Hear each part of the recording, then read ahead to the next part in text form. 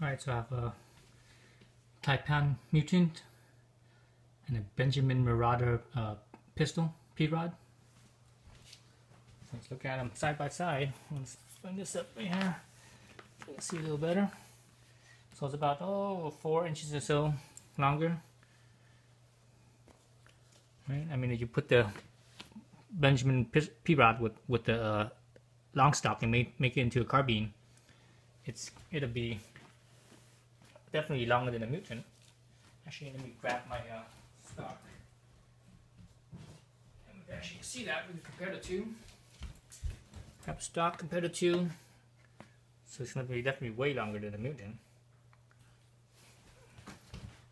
Alright, get that with the stock. Definitely longer.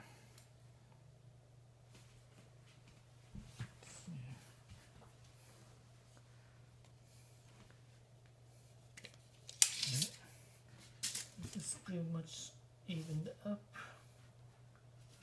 So that's close enough. So let's see. Without the stock, the Mutant is 4.5 inches longer. With the stock, the Marauder, the P-Rod is 7.5 inches longer. So there you go. I have here a Park Tool little scale for weighing things.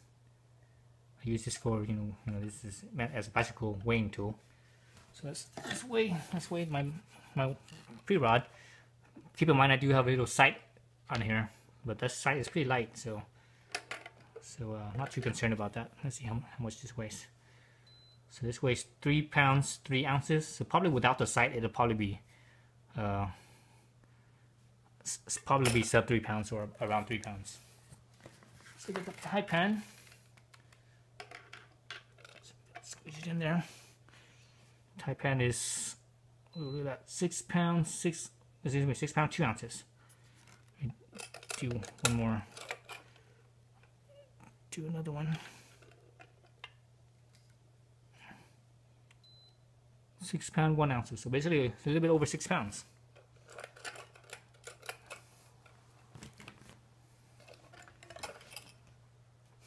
So they say this thing is 20.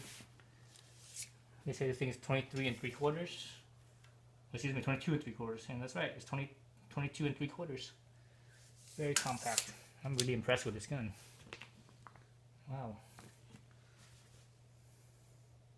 Wowzers. Okay. Thanks for watching.